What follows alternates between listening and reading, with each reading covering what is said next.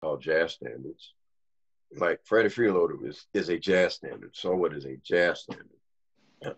But when you look at songs from the songwriter George Gershwin, Oh, okay. that's like the American Standard Songbook. Yeah, see, I haven't really dived into that. Aha. Yeah, that's George Gershwin, Cole Porter, another songwriter, and many others. There was songwriting teams. And so now, here's what's important to understand about that. And I think this is what's missing from a lot of music now. Unfortunately, as we talked about, the function in popular music has changed. Mm-hmm. And so those songs, like the musicians that are in my generation and even younger, don't know as many of those tunes because you have to research them at this point. Right. See, in my father's generation, those were songs that were popular. Right. Those were songs that musicians were hearing all the time. So they would just know it. They would just know the tune. And so chances are, if you were at a session and somebody called, said, yeah, let's do Gershwin, Lady Be Good. All right. They would just know it. You had those songs that were popular. Now, I also have to say that the melodic content in that music was a lot stronger than the melodic content now. And see, the music, that the improvised element really depended on that, more so than most musicians know, because musicians at that time were hearing those songs. They were hearing songs like that. And so, or if they weren't, they were hearing classical music or violin music or whatever it is. And so that influences the content that they play. Right. And so, and I think that later on, musicians, we learn less and less of those tunes. And so the content of the improvisation isn't as strong. Mm-hmm. So, and I mean, to be honest, man, I mean, for your generation, it's even worse because honestly, man, the music, because I can tell you the music on the radio really does not help you with anything because it's all computers. Do you mean like it's too simple? Like, I'm not gonna say too simple. There's no content. Yeah, I'm not even gonna say too simple. There's just no content. That's the thing. So if you play an instrument, there's just nothing there that's really gonna help you with learning music or being a better musician or whatever. There's just not much that's there because there's no real content and it's a lot of computer programming. So what I'm saying is, if you're trying to learn how to take solos and improvise, that music isn't going to help you.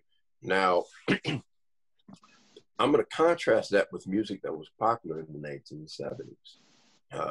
And I tell you, when I really learned, one place that I really learned that was working with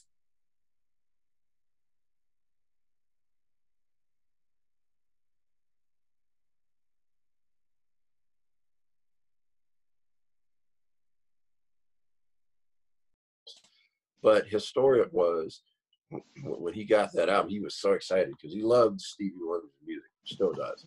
And this is popular music. And I think he told me that he like transcribed all the songs in Braille notation. That's a lot of work. Yeah. That's a lot of work. But the thing is that in Stevie Wonder's music, there is content there that will help you. There's melodies that are strong. There's chord changes because Stevie has crazy chord changes on almost every song. Like the chords move in some weird direction. You're like, what? What just happened? D major, C major over F sharp? What? What are you doing? But somehow it's on top 40 radio. How is this happening? Right. You know, and that's an actual chord. It's on the song Do I Do at the very right before the chorus. That does happen. Play D major and C major and F sharp. That's what that is. Anyway, but so you know, so when you're someone like that, there's these tunes on the radio, and there's a lot that you can learn. There's a lot of content in the music. A lot of content in the music. So if you play piano and you take a song like what is it? I Wish. And this is something that Marcus can play on piano, but there's a bass line. bump, bump, bump, bump, bump, bump, bump, bump, bump, bump, bump, bump. There's like parts and Rhodes parts, and so if you play piano, you want to learn that. It gives you kind of something to learn on the piano. And something, and then there's like the chords change, and the chords go in these other directions, and there's things that you can learn, and that was with any of that music. I even heard him playing some Billy Joel once. What's the song? My Life. But if you play piano, there's a part.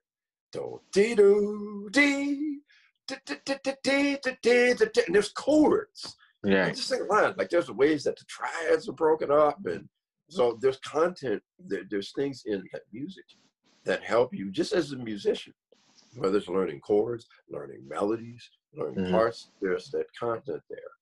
And unfortunately, the music we have now doesn't really do that. There's not really much to help you. So that's why learning this music is even harder now. Yeah. And so when you're dealing with learning solos, the musicians back then, like Charlie Parker's and Lee Morgan's, and I'm reminded of another story of a great pianist, Horace Silver. Horace Silver, and this is in later years. This is a few years before he passed away. Horace Silver was judging I think it was a piano competition or something, and so you had to grade the students, and he gave them all Fs. Because he didn't care. And so they said, well, man, you can't just give them all Fs. And so then Horace Silver's response was, man, I remember when Lee Morgan and Blue Mitchell was 19 and they could play. Here's the problem. He's right, but he's slightly out of context. And he probably doesn't care. That's fine. When Lee Morgan was 19, okay, that was in the late 50s. And so the popular music at that time was you had rock and roll music, which was blues music.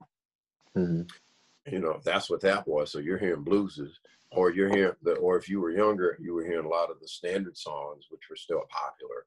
So you're hearing melodies so when you go to improvise, that's what you're hearing. Right.